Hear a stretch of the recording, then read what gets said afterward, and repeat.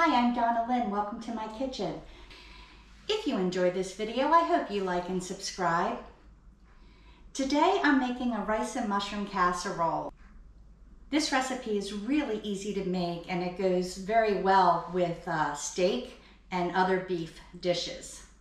So we're going to preheat the oven to 375 degrees and grease a 1.5 quart casserole dish. I've got 1 cup of converted rice. I prefer Ben's original rice for this recipe, but you can use regular long grain rice. But that's 1 cup of rice. And then 1 can of beef consomme. This is a 10.5 ounce can. 1 10.5 ounce can of French onion soup.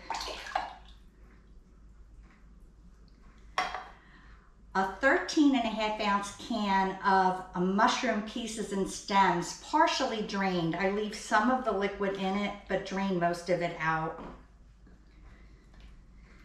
And then 6 tablespoons of butter cut into pieces. And you want to stir that together.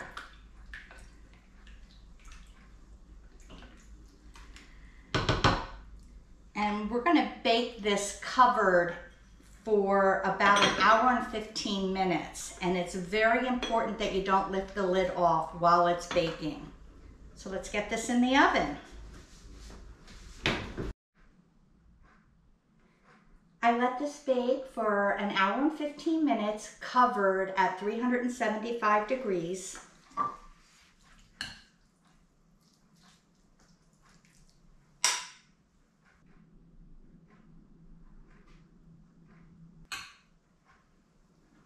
And it's very hot, but it's very delicious.